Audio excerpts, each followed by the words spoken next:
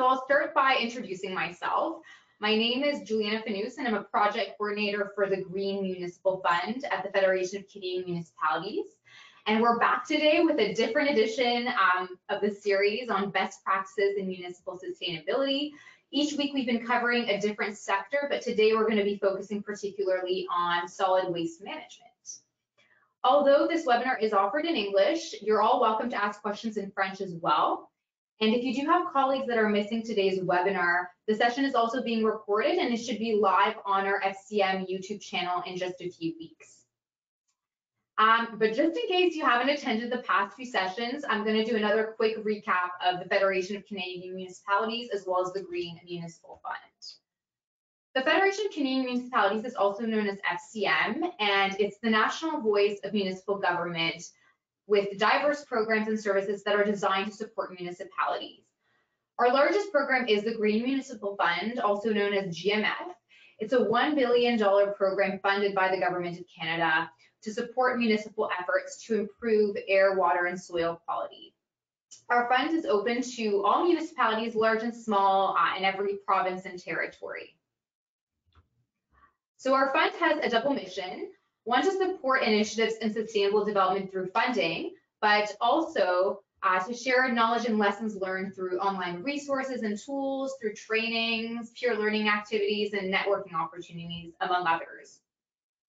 The Green Municipal Fund is currently available for projects in 5 different sectors, including energy performance, waste reduction, which I'll talk a little bit about at the end of the session, brownfields, transportation, and water performance. If you want to learn a little bit more about the types of initiatives that we funded in the past, our approved projects database is a wealth of resources on our funded projects. It has case studies, reports, contact information, and so on. So I'd encourage you to check it out. We'll be sending a link through the chat box function. Another point is to subscribe to our weekly newsletter, FCM Connect. Some of you may have joined the webinar through this newsletter, but it's a great way to stay up to date on funding, training, and other things that we have to offer.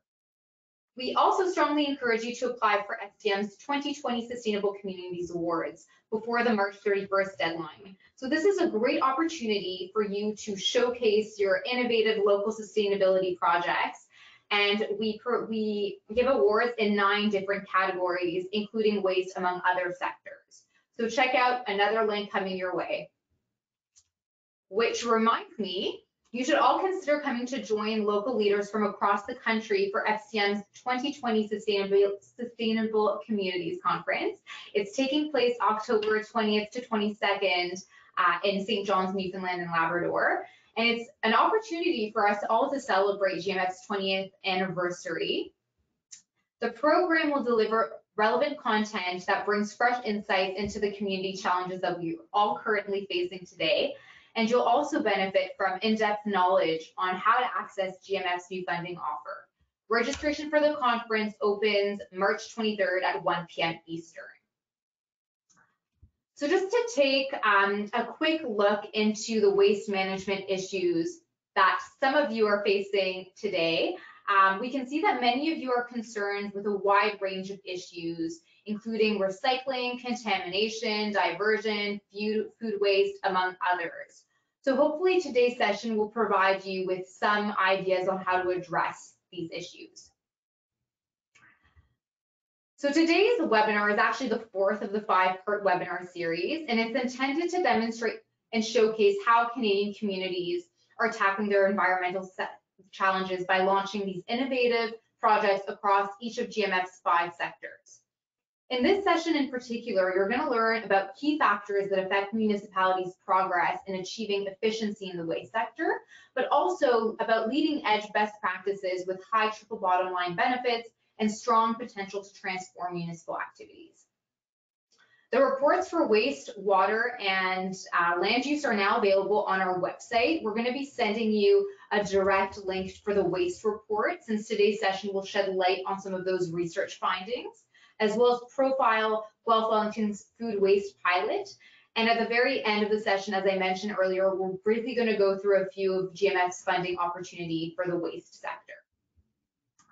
So we're fortunate to be joined today by our two panelists. We have with us today Laurie Giroux from Giroux Environmental Consulting and Joanne St. Godard from Recycling Council of Ontario. Thank you both for joining us today. Before I turn the floor over to the two of you, there's just a few housekeeping items. Similar to the previous format from last week, Laurie will present for 15 minutes, followed by Joanne's 15-minute presentation. And we'll have about another 15 minutes or so left for questions. And at the end, we'll do a quick funding overview. Please send us your questions through the chat functions, and we'll respond to them once the presentations are complete. And we'll try to move through as many of these as we can. So first, we're going to start off with Laurie. Laurie is the director and business owner of Giroux Environmental Consulting, located in the National Capital Region of Ontario. She has been a professional environmental consultant for 21 years. Prior to owning her own business, she was a senior consultant with Marbeck Resource Consultants and with ICF International, both in Ottawa. She specializes in waste policy, extended producer responsibility programs, hazardous waste, and environmentally sound management approaches, as well as chemicals and products. Laurie has a master's degree in environmental studies from Dalhousie University and a bachelor's degree in environment and resource study from Trent University. So Laurie, we're passing control over to you now. Okay, thank you very much, Juliana.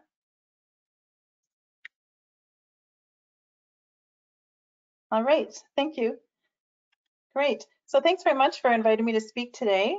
I've got about 15 minutes to give some highlights of some of the trends we identified and the best practice themes that we identified when we did a research scan for FCM last year. So what I'm going to talk about today, I'm going to give a quick introduction to the work we did for FCM last year, identify some of the key trends that we're expected to be seeing over the longer term, so at least over the next 10 years, some of the samples of the best practice approaches that we have identified when we did our research, and we'll identify some of the key success factors that really contribute to municipal progress in this area. So for our consulting team, we were a team of 5 individuals. Dr. Mary Trudeau with Envirings was our manager. I was the lead researcher, and we had some support from 3 other independent consultants who I regularly work with, Renee Drolet, Selena Fraser-Arvai, and Samantha Roulette.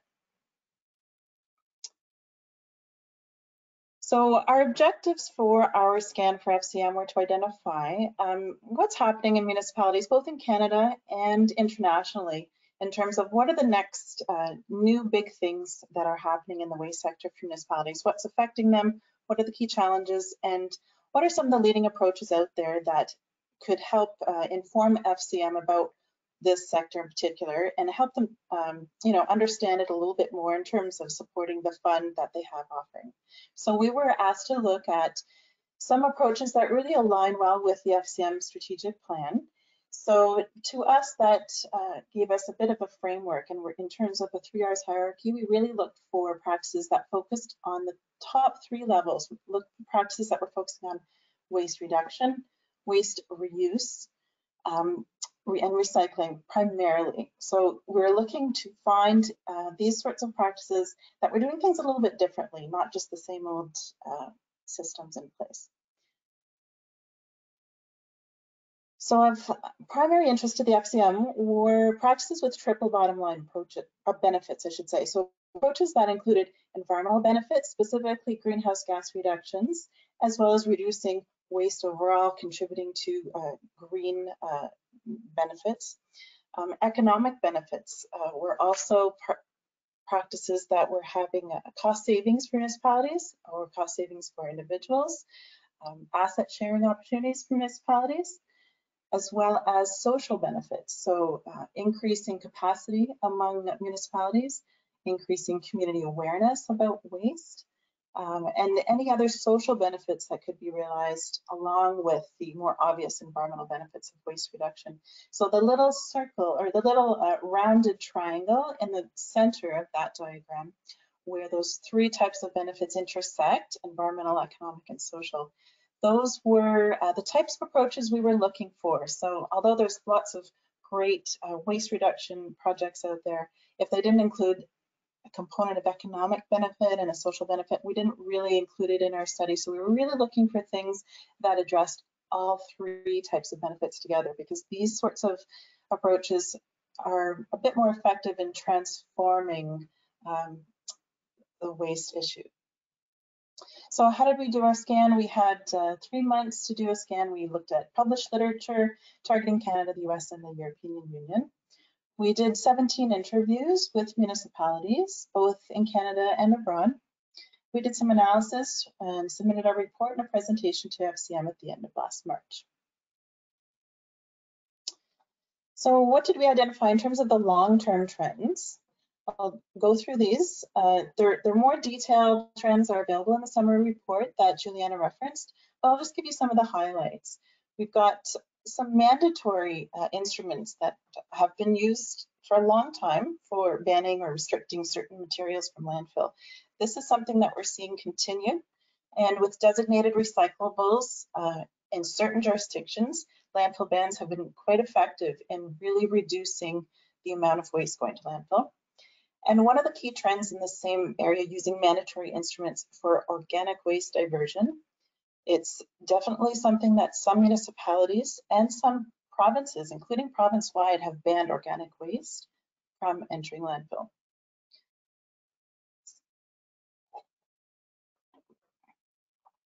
One of the key changes that we're noticing is that some of the leading jurisdictions are including both ICI waste with residential waste in these bans. So that's one of the more effective instruments in terms of getting overall volume away from being deposited in landfills and heading towards composting facilities or recycling facilities, depending on what the waste is.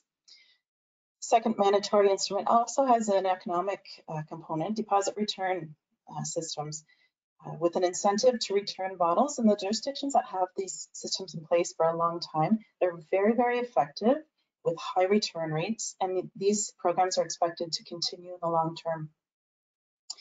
And lastly on my list here is extended producer responsibility for products or packaging at end of life. It's a trend that started probably about 20 years ago with certain key products that were restricted from landfill and would be things like used oil or paint. And over the years, other products, packaging such as tires and plastic, metal, tin packaging have also been designated as EPR. So one of the key ways that municipalities are able to, sorry about that, support waste reduction with support from provincial policy that designates these materials as EPR. This slide just gives a little bit of a background about what EPR means in case people are not familiar with it. I thought I'd include a little slide that shows what it is. Basically, the box on the left is when a municipality is 100% funding that recycling or collection program for a product or package. And as it moves over to the center box or the box on the right, there's more producer funding for the costs associated with collection and recycling of that material. So in some jurisdictions like Ontario, there's 50-50 shared responsibility. Producers contribute 50% of the municipal costs, and there's different formulas to reach that. But in other jurisdictions, I believe Quebec and BC, they're at 100% funded by producers. So it really does affect the municipal cost burden, and it can really change their level of responsibility and how waste can be reduced in a certain municipality, because with producers more responsible physically and financially for the product at end of life, it does drive change. Some of the emerging trends that we've identified, we've got plastic waste. All levels of government are really getting involved in the plastic waste debate. We've got municipalities banning plastic bag distribution, and we've got some provinces banning plastic bag distribution, and federal government as well. Last summer, recent announcements on new regulations that might be drafted within the next couple of years, dealing with certain single-use plastics not being allowed in the marketplace. So there's a lot happening on the plastic waste file. As well, circular economy and zero waste. We've got policies and plans that are really starting to be transformative from municipalities that are working on zero waste action plans. We've got, again, the policy of EPR approach, really driving local recycling markets, procurement policies able to address many different types of waste issues, dealing with mandatory recycled content or reuse and repair policies for equipment and furniture. There's a lot of opportunities with procurement that are associated with zero waste and circular economy policies. Also, food loss initiatives upstream. That's a new one. And that's an emerging trend with agriculture waste, biosolids, and organics all being addressed together through anaerobic digestion. So we've got a number of new technologies that are in place that are really addressing new waste streams together in a way that hasn't really been done or wasn't being done 10 years ago. And emerging trends with textiles, furniture, construction, renovation are also things that we're starting to see in the larger urban centers, and we're expecting those things to continue as well. Certain pilot projects for reuse, donation, repair. Oops. So some best practice themes that we've identified and just a few examples from some of the research that we did.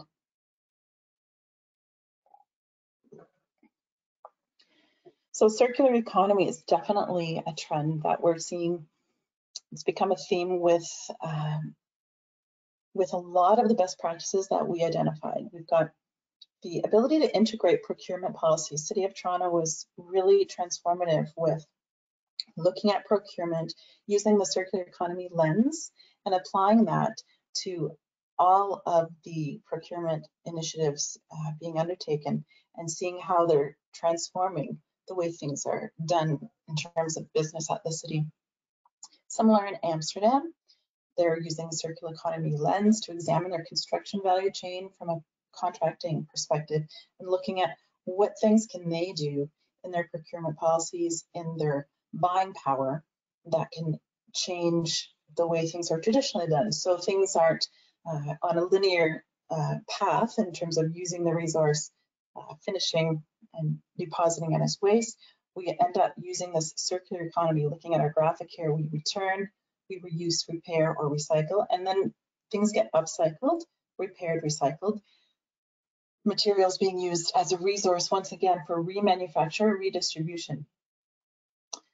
So procurement has been identified as a really important tool that may have been underutilized in the past, that has a lot of buying power and a lot of circular economy effort can be implemented in this tool, and transformative change is happening as a result. We've also identified a few interesting initiatives undertaken in larger cities of New York and Austin, Texas, with online reuse marketplaces. These cities put together platforms, IT platforms where local partners can come together and share their resources. They needed a city partner to sort of facilitate the project and get things going for them, but it really brought maybe 10 or 15 separate local reuse initiatives that were happening sporadically together into one cohesive program. So there's one place, one platform that a lot of consumers can access together in one place for reuse and repair shops.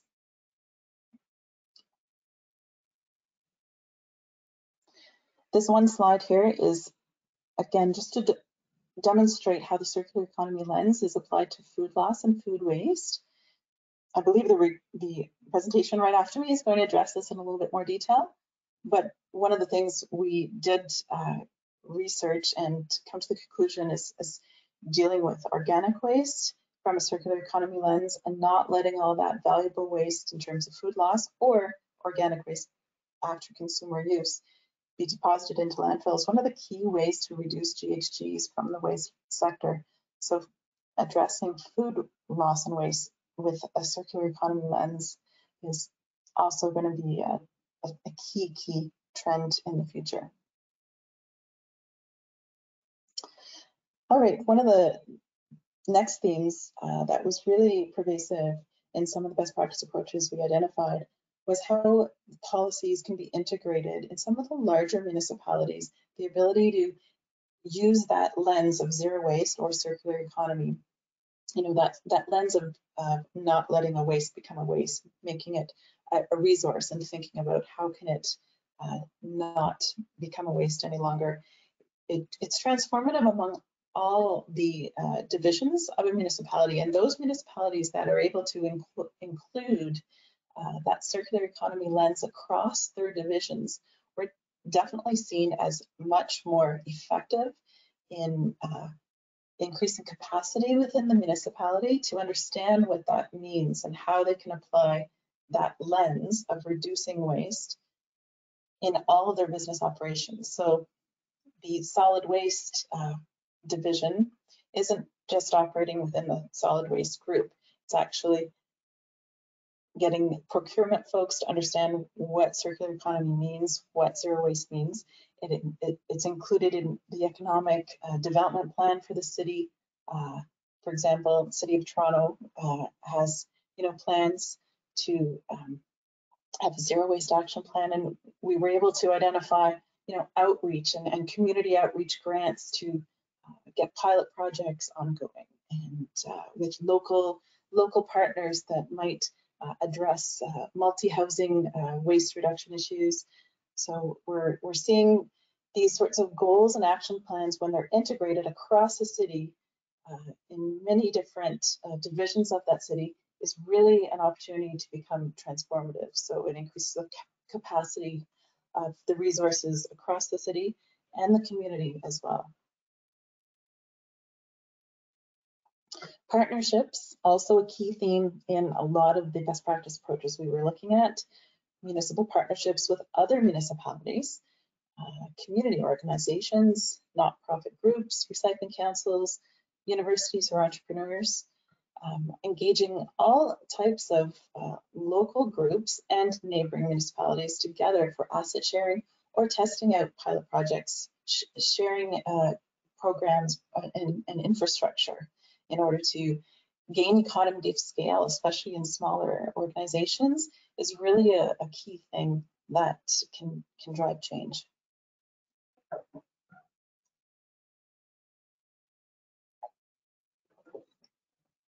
We also saw a lot of evidence of both economic and mandatory instruments being used together in some of the best practices. So economic policies of interest, the pay as you throw for waste, it's something that's been around for a while, but using new systems. In Beaconsfield, Quebec, they've got a radio frequency technology that's fairly new and very interesting, where not only do they have variable rate cans, so you pay by the size of your can that you're putting out for waste, but you also pay depending on how frequently you set it out. So you may set it out once a month, you may set it out once a year, or may set it out once a week. Whatever you use, whatever level of service you're using is what you paid for. So combining the waste management of the residual waste with an economic incentive that, hey, you're going to pay less if you're not requiring this service as much. It really can reduce costs for the city and costs for the resident on their waste bill, and it reduces waste overall, because at the same time the city implemented organics programs and recycling programs, so there was opportunities to divert that material that was recyclable.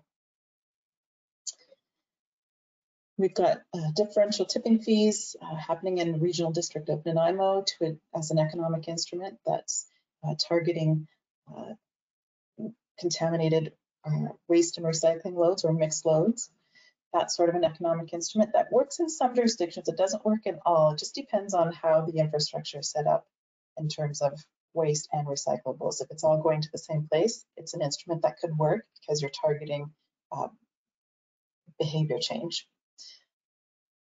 And backyard composting in small municipalities, such as this one in Newfoundland, Cape St. George, even small municipalities that decided, hey, we don't want to truck all this organic waste to the local landfill, like the provinces, telling us to, because they don't have funding for collection of organics.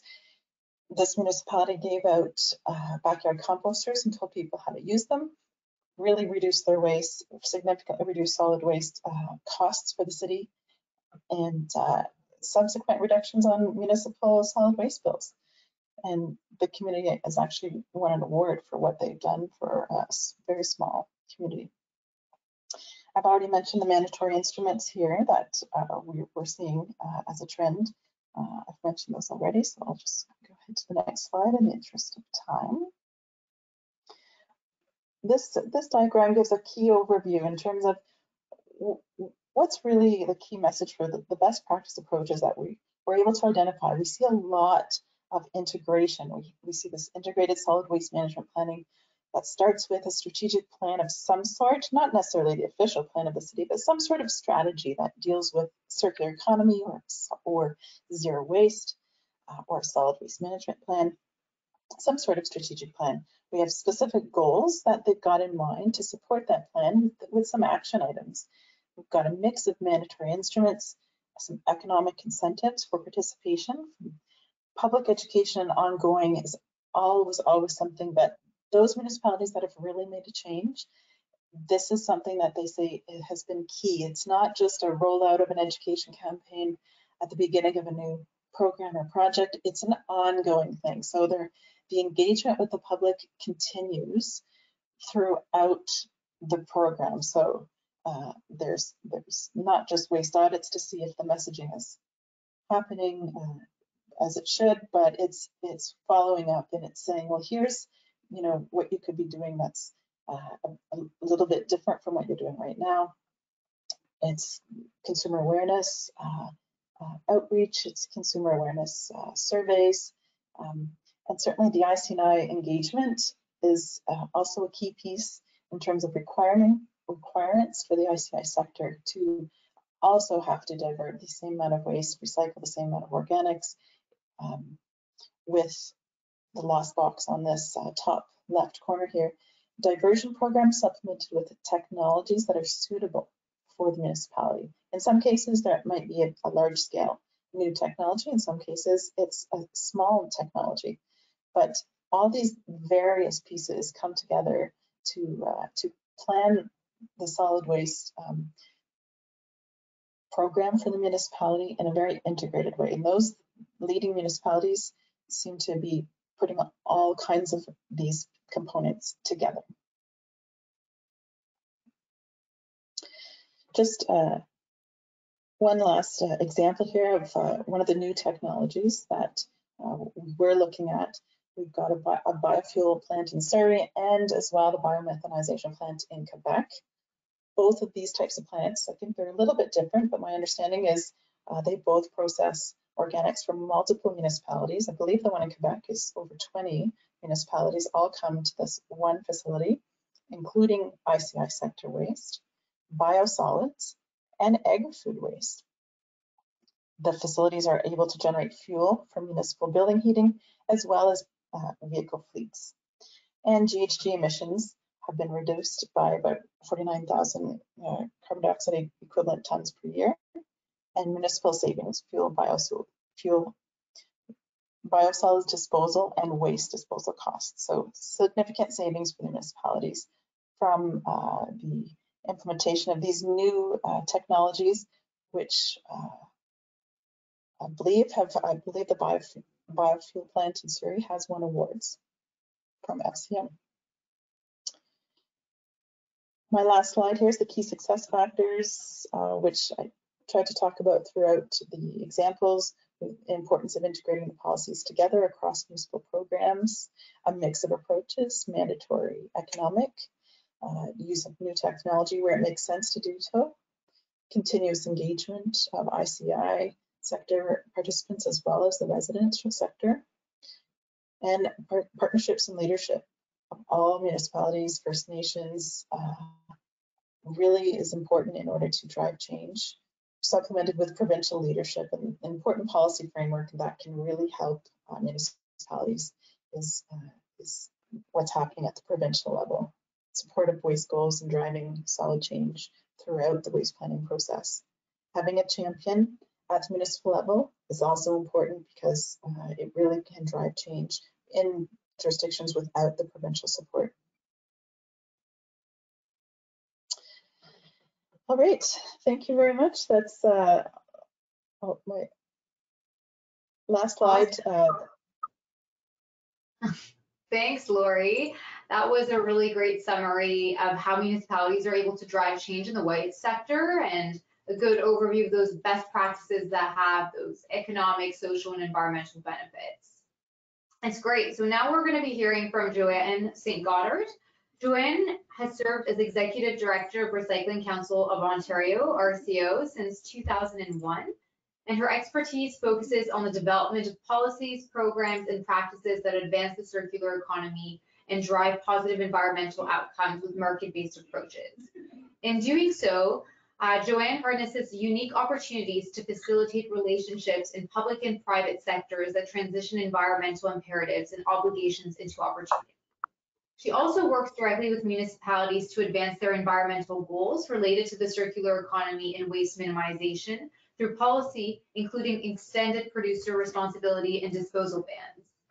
Specifically, she leads creative initiatives that turn into circular economy concepts into action, custom workshops for municipalities to develop circular procurement frameworks and implementation strategies, pilots that leverages municipal expertise and collection model to collect organic waste and rescue edible food from businesses, as well as innovative programs that support waste reduction for municipal and commercial sectors through Take Back the Light and 3R Certified.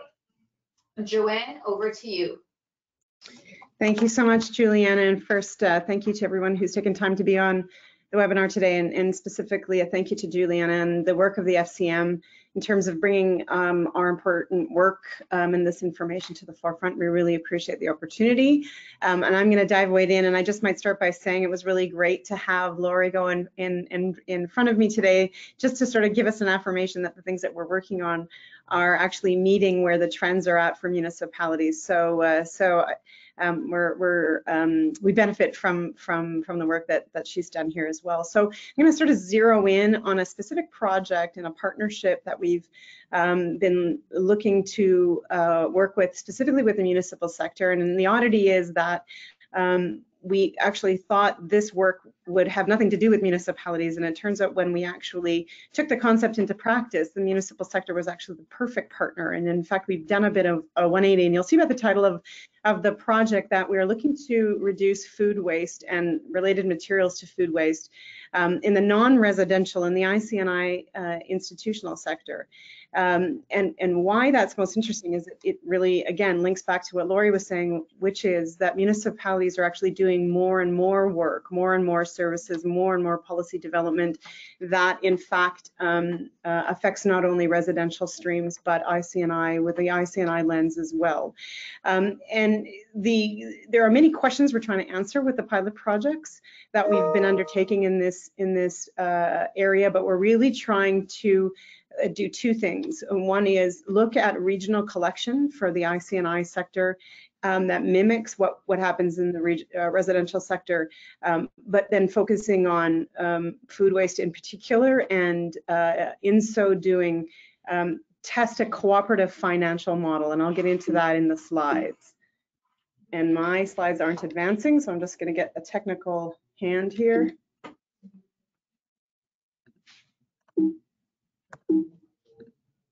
There we go. Okay, so just given that this is a national audience and some may not have had the chance to work with us, Previously, we have been doing, a lot of work, as the name suggests, in Ontario, but really our work is actually taking us beyond the borders of Ontario. So we look forward to any municipality or other organization on this call that is outside of the province that wants to work with us and is interested in the work that we're doing. We encourage you to get in touch. We've been around since 1978 and really, as the name suggests, focused on end-of-life management, in particular supporting more diversion into recycling and in an Ontario context. But the introduction of a circular economy and the circular economy lens has really afforded us the opportunity to pivot and look at more resource efficiencies that result in waste elimination or waste reduction. And so everything that we do now as an organization is through the concepts and the practices that really underpin a circular economy, and it's really been able to broaden our mandate. Most know that RCO is actually integral in forming or facilitating a public and private, meaning municipal and producer relationship to create what is now the Blue Box program, and has gone through the machinations and evolutions of stewardship through to now individual producer responsibility under our new framework here in Ontario. So I think, we're sort of synonymous with the creation of the Blue Box, which services 98% of Ontario's population and diverts about 65% of residential packaging in the province. We're heavily involved in policy and advocacy work, not just at the provincial level, but actually with other provinces as well. But most recently, because of the hyper focus on plastics at a federal level, we are in deep conversations and advocate at a federal level as well. We do a lot of programs that, again, bring public and private interests together, but actually offer educational opportunities and resources to the general public and specific segments of our public. And we do a lot of research and pilot projects, like to tinker with concepts, trial them into practice, and then offer up results to sort of move us into best practices. We're very transparent. Everything that we do is open concepts, and certainly all the results, all of the work that we're doing are offered up to anyone who wants to dig into the information. And we certainly want and are encouraged to share the information. Our membership is very multi-stakeholder. We've got the entire supply chain as part of it, and so we know that collaboration between sectors is really what's going to offer up solutions. And so we do a lot of facilitation between government, private, and public entities as well. And we're neutral, obviously outcomes based. We're looking for, really moving the dial on resource efficiency and waste reduction. So we're really environmental outcomes based. So just to sort of zero in on what we're focusing on now as an organization, and I'm getting used to this delay in the slides.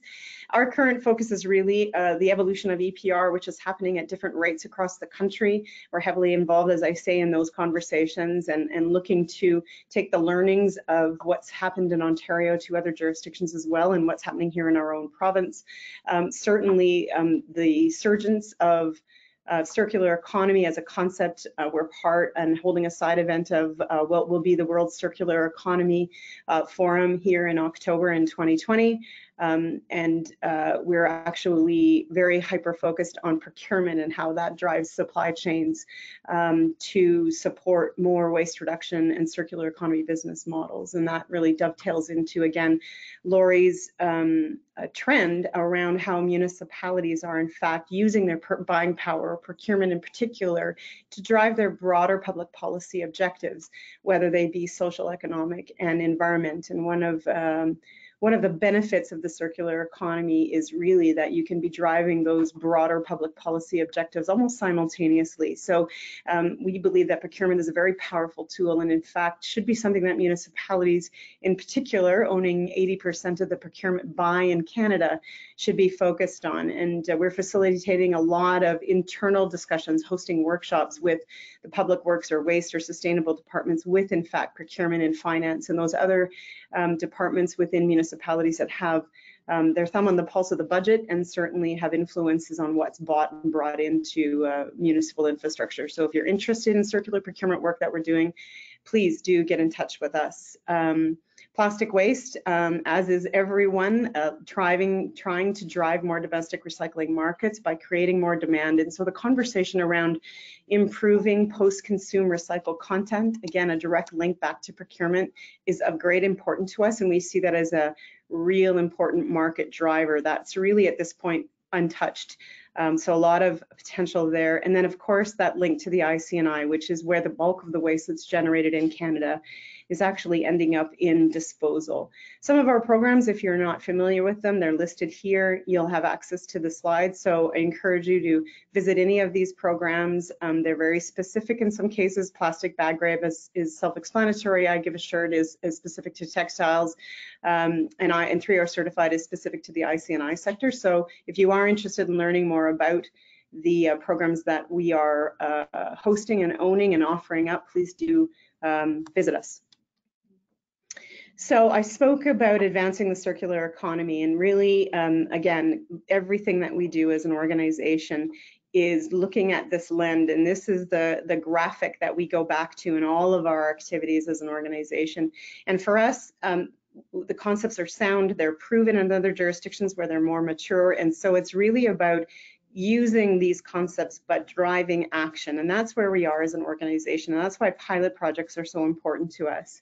So the pilot project that I'm going to talk about today is actually going to address the shaded aspect of this circular economy graphic, which is really production and consumption cycles with some leverage points involved. So the pilot project on food waste that I'm going to talk about will address developing markets for recycled material, or in this case compostable material, reducing processed waste, which is self-explanatory, promoting reuse, and will be that is linked to rescuing edible food, improving collection, so we're testing this regionally based collection model, and then encouraging more recycling as well of the packaging that's part of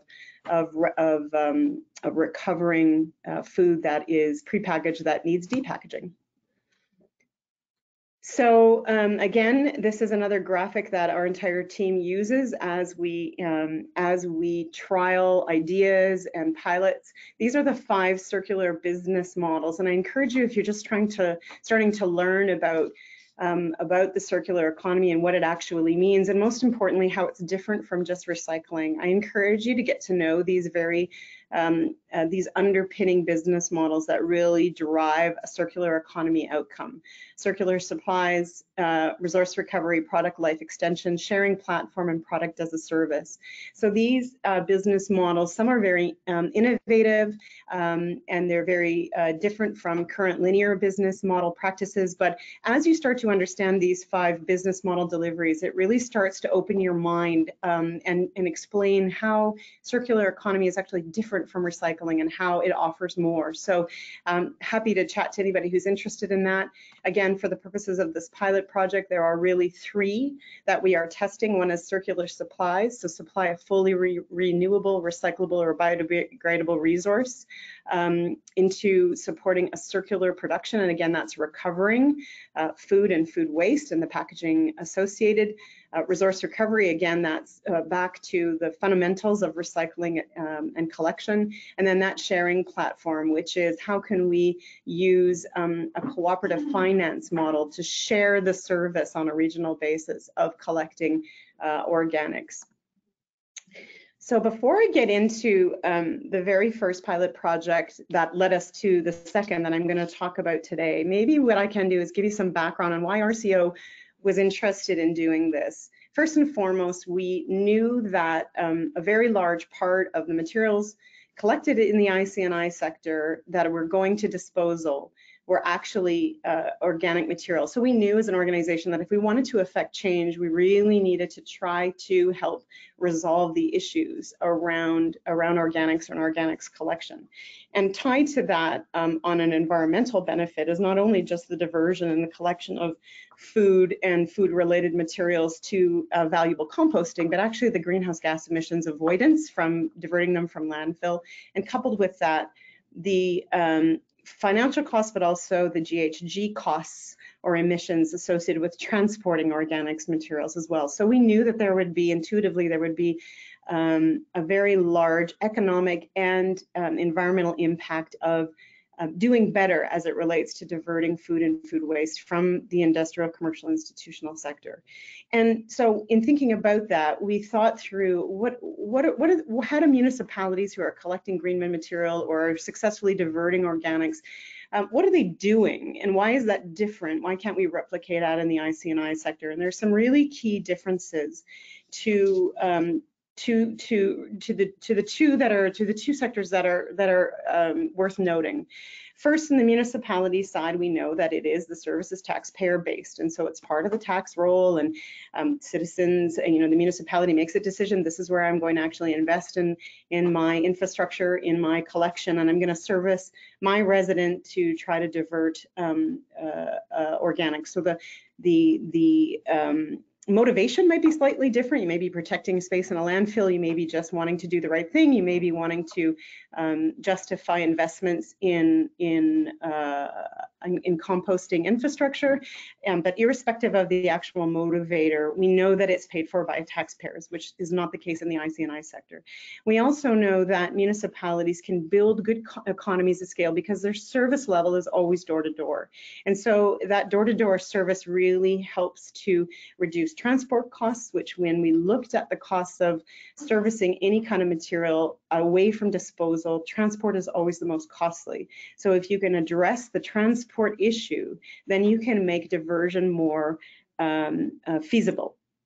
And of course, they have the opportunity, because they have standardized programming, to do mass education.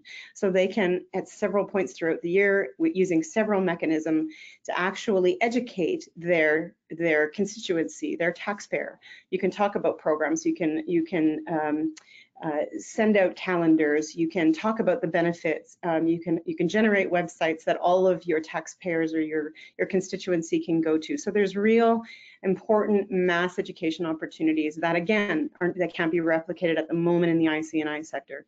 And the other piece to that, the differentiator, is really good, excellent data, particularly in Ontario, and I know in other provinces and on even through Stats Canada federal level, there's really good data that's being amassed that helps us quantify the opportunity, quantify the cost.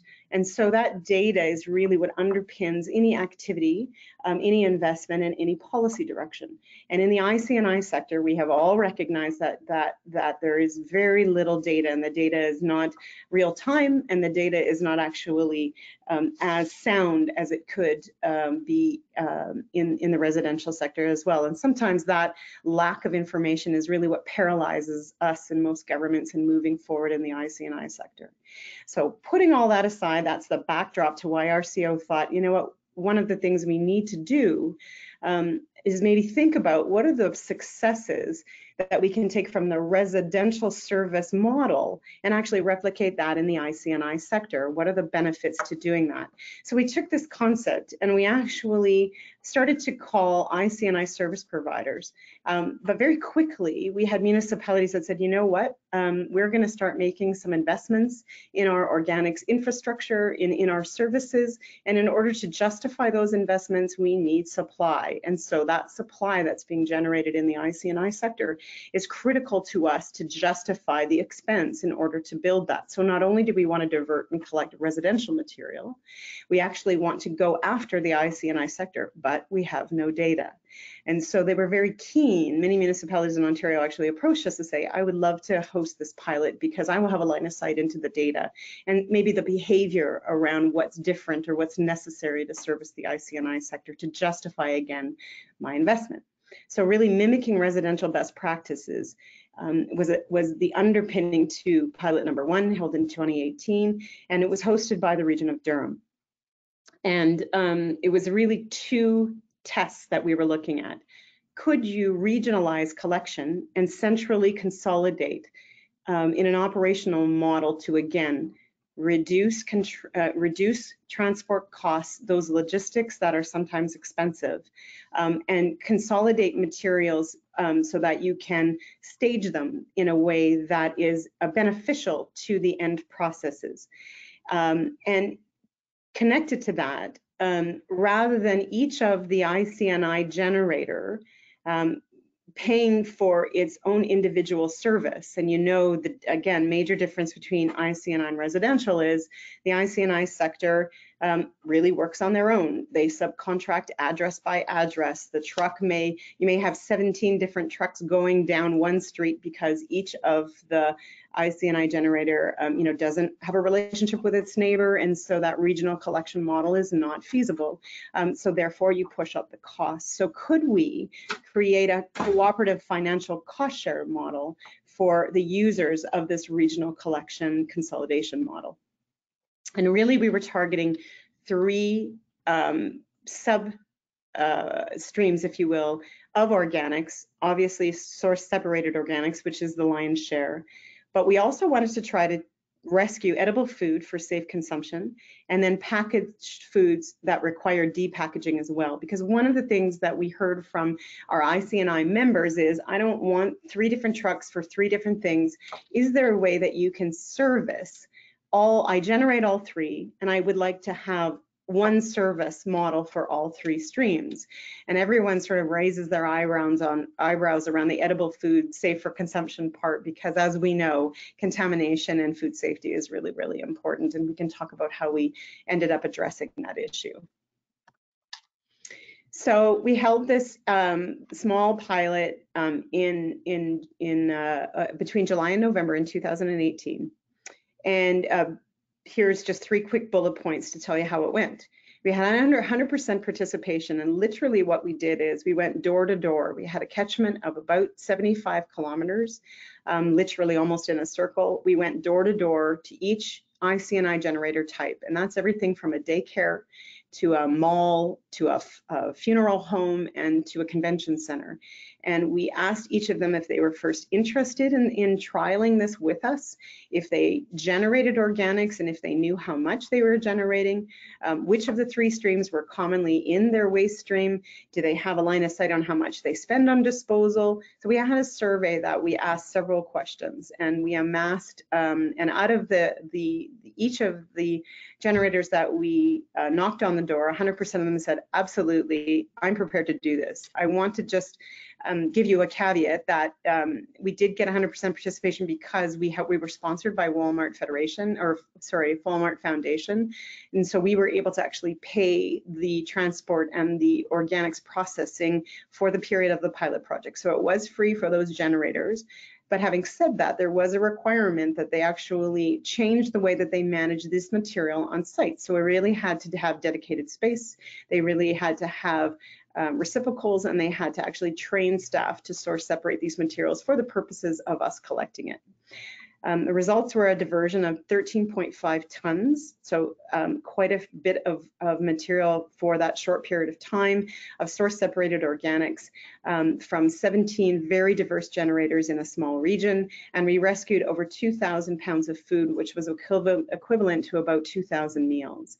So we felt we were onto something. We thought these results exceeded our expectations, and we were surprised actually that post-pilot, 100% of the generators all wanted to continue the service, even if at cost. So I'll go through more of the details of the key findings. More than 50% of generators produced more than between 50 and 150 kilograms, 110 to 330 pounds of organic material weekly, despite a wide diversity of type of generator. And I list some of them there that we serviced. And what that told us is that, in fact, many of those would be, at 50%, would be described as small generators, and there were 2 sort of key reasons why that mattered. We do have a regulation in Ontario that requires, where feasible, large generators in the IC&I sector to source separate materials for diversion and compostable. There's not empirical values, and unfortunately there's no consequences to not participating. It's a very sort of loosey-goosey regulation, but when we look at how the province defines large versus small, small would have been captured by this 50%, which means they were really under the threshold of regulation. So even when you do have a regulation, the bulk of the generators, or at least half of the generators, would fall under that de minimis, and in fact you would lose that material. participating generators were keen to the change management approach. So we were anticipating people slamming the door in our face or saying, you know what, I don't have time for this, I don't have space for this, I don't have time to train my staff. Given that they were SMEs or small to medium sized enterprises, we thought, you know, these folks have a very small staff and they're run off their feet. But that was in fact the opposite. They were keen to do it. They were keen to take the time. And in fact, most of them did a really good job in sort of separating the change management side to these operations and efforts were actually very, very low. And we were super pleased with the really embracing the opportunity. Diverting organics from the waste stream could result in a reduction of disposal costs from as much as 60%. And this really gave us pause. For those that were able feedback, just want to make sure that we're okay. Okay, great. For those that were able to provide and were willing to give us their disposal costs, when we did a comparison of their disposal versus their organics diversion, they were able to save 60% of their costs against disposal. So that's a really meaningful number. And we felt that it was the first sort of window into creating the business case as to why the IC&I sector should really be diverting organics. Despite the significant amount of materials diverted to composting, participants would fall under that threshold, so I covered that in the earlier point. And then contamination rates of participating generator materials were actually very, very low. So the other common sort of misconception was, oh, you know, the material is going to be very dirty. These are small to medium-sized enterprises. These are big businesses. They don't have time to sort of separate. They don't have time to effectively train their staff. But in fact, that was not actually the case. The materials had less than 5% contamination, and the organic composter partner was very, very happy with the material. So last page with key findings. Identifying and recruiting participants required time. So because we did choose to go door to door, and really we were really on the ground, we needed to do a bit of backgrounder on, we needed to take some time to provide some information, some good information. So it did take time. We did learn that the rescue food, the food that we did rescue had a very short shelf life, in fact, had to be consumed within 12 hours. So it wasn't your typical dry goods. It was actually pre-made meals, which we made use of, but we had to pivot and really be flexible on how to use that. Generators expressed a willingness to us to pay for more for separated organics, but they had a threshold, of course. If they did have to pay, they were observing the costs, and they wanted some ceiling, of course, on those costs. Lot of support from frontline staff, and really not a lot of change, I guess, for the local waste collection service provider to be able to create new routes. We didn't, in fact, in this pilot, have enough tonnage to warrant a consolidation site. And in fact, we did manage edible food in another stream or a separate stream, so we didn't test the consolidation site. It's something that we want to do in the next pilot. And one thing that we did not anticipate that was very, very valuable was the local involvement and support of the local BIA, who proved to be instrumental and very helpful in identifying key businesses. So in 2020, we want to take this pilot project, all of our learnings and our outstanding questions, trial a larger area for a longer period of time, and we found a home to do that.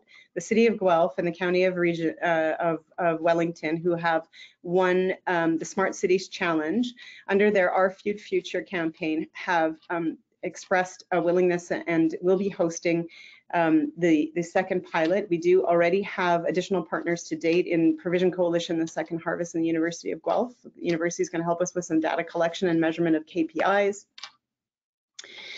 We have a broadened set of objectives. Some are repeat, but some are broadened in terms of what we want to do with this pilot. We certainly want to replicate the outcomes of pilot in 2018, but we want to apply that to expanded service area with a larger sample of generators.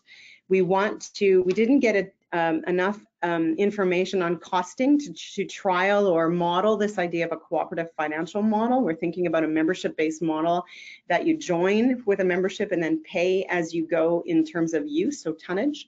And that's something we're going to be doing in this model as well. That reduces the overall costs for all of the individuals, but then en masse as we create the service region to encourage more participation, knowing that cost is really a barrier. We want to test the feasibility of situating a central consolidation system to service the region and to reduce those transport costs and the impacts of transporting SSO. We want to improve upon this edible food referral service that we created in 2018, really in real time. What we did was we facilitated a relationship between restaurants and generators that were creating edible food that needed to be consumed in that 12 hours with the local food banks that were wanting the material and the meals, and in fact were appreciating it because what it did was cut down on their volunteer time. Most food banks rely on volunteer hours to create meals. We were able to get them prepared food that they were then really ease the burden off their mini volunteers. So that was a new discovery for us, and again, something we did not anticipate. We want to trial the opportunity, needs, and costs associated with depackaging. We didn't get any depackaged food in our first pilot. We want to extend and make sure in our circle of service that there is somebody that is generating that material. And then, of course, track and report all the KPIs associated with the triple bottom line. My slides are giving me grief. So this is just a schematic of how we think it's going to look. The KPIs are listed here again in the triple bottom line, environmental, social, and economic. And I just maybe touch on the social, the costs avoided with consolidated collection and transport. Certainly that has an economic overlap to it as well. And then improve security through donations and recovered meals, and quantify new employment opportunities due to increased diversion. Actually, social and economic are flipped there, my apologies. It should be environmental, economic, and then social, but it shows you all of the KPIs we'll be measuring. And then the next steps, we'll be making a public announcement soon on the new partnership. We are now securing funding and we'll be going to the FCM Green Fund for the first round of phase 1. We are amassing a project advisory committee. So if you are interested and you want to get involved, and this is something that you want to maybe transplant or be involved in this test and see if you want to test it in your municipality, we'd be happy and pleased to hear from you. And then confirm all the data collection points and the methodology with that advisory committee as well. We'll be onboarding a project manager and confirming participation of the service providers as well. So sorry to go through that so fast. I know we have limited time. I'm more than happy to take questions as Juliana facilitates for us. So thanks, Joanne. That was a really great overview of the pilot. We're already past 2:30, so we've run out of time for the questions, I believe. I apologize. What I would recommend is for those who ask questions to please reach out directly to Joanne and Laurie for further information. If you do have to leave, the session is being recorded, so not to worry. I think we're just going to jump really quickly into the funding and then close. So we'll just move on to the next slide. Sorry about that. So for the GMF funding, it is available to all municipal governments and their partners. We do provide grants for studies and pilots, as well as a combination of loans and grants for capital projects. GMF's waste funding stream involves 2 categories of projects. So the first one is for initiatives that have the potential to help you divert at least 60% of municipal solid waste from your landfill, or move beyond the 60% if you've already achieved that. If you are from a remote community, the goal is to achieve a diversion rate of 15% over your current baseline. Examples of what you might implement are those on the screen, as well as source separation of waste, and waste management systems that increase the diversion of waste from landfills. Another category that we fund are for initiatives that address specific waste stream challenges, like biosolids, diapers, polystyrene, certain plastics, and other things. And there's still a couple of examples on the screen of what we might fund. A third category is our new signature initiatives category, which is designed to accommodate those transformative, best-in-class municipal projects that don't necessarily fit into these two sections. So those are evaluated on a case-by-case basis. So please reach out to an advisor using the email on the screen, gmfinfo@stm.ca, to find out a bit more information. A quick reminder to join us next week for our last webinar of the series on the municipal water sector. We'll be hearing about water management trends, issues, and best practices, as well as the beneficial use of technological and geodigital solutions from the City of Toronto. And before you go, we'd really appreciate you taking the time to just fill out a very quick survey to help us narrow our focus for our next few webinars. So big thank you to our presenters, Joanne and Laurie. That was really great. And thank you all for an engaging session. We look forward to seeing you next week.